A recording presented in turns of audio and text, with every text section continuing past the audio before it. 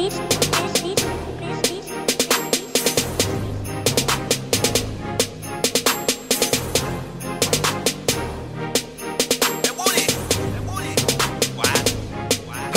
season!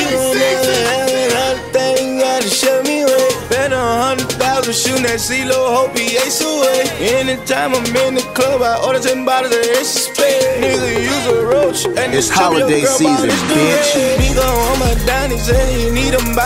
I often talk about the past because that has laid the foundation to where I am today. I'm always excited about the future because it gives me a chance to feed my hunger. You a sweet nigga, sweet lit, turn a shot, get finesse. Got yayo, coco, get the influence from Pedro, sipping on lean, got a nigga in slow-mo. On the block, running from the po-po, in the trap with the metal world P elbows. Growing up, I was always motivated by the things I didn't have. So birthday presents, Christmas gifts, school clothes, haircuts.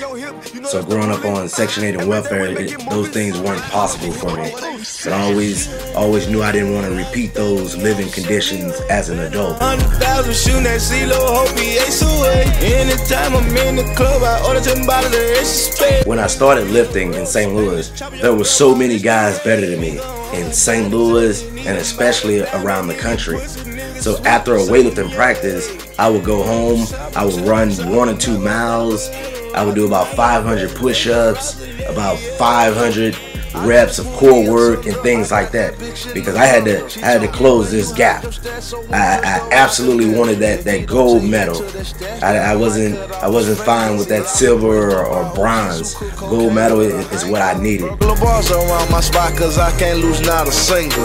I need money in my house cause I don't like my shoe wrinkle. Sell nothing less than a Nina, motherfucker subpoena. If you my nigga, then we'll never let my nigga between us. And when we in the past, I've taken Greyhound buses, Amtrak trains, and all other type of stuff to get to training camps or competitions. But all those things were fun because I was chasing a goal. Even though I remember one trip I went to Florida and I was on a Greyhound bus for 24 hours. And when people on the bus would find out what I was going to do, because I was like this young kid on this trip.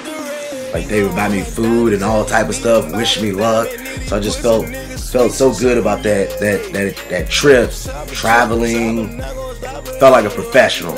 So as I got older and went to these international meets and had to go to Korea and stuff like that, with these 24-hour travel times too, it was nothing. It was so easy and just a great experience.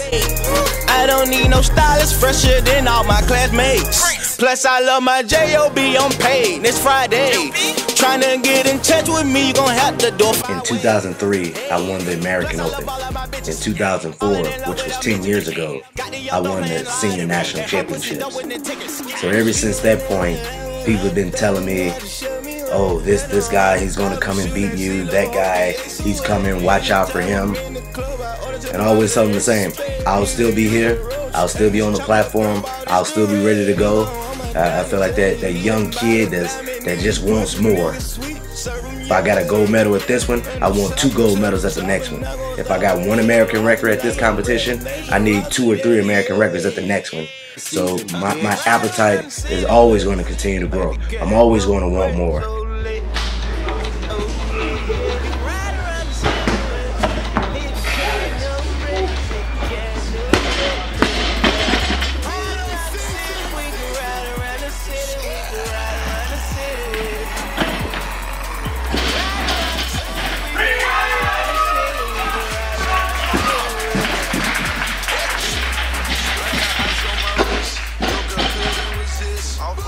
She told me no, I told the girl I is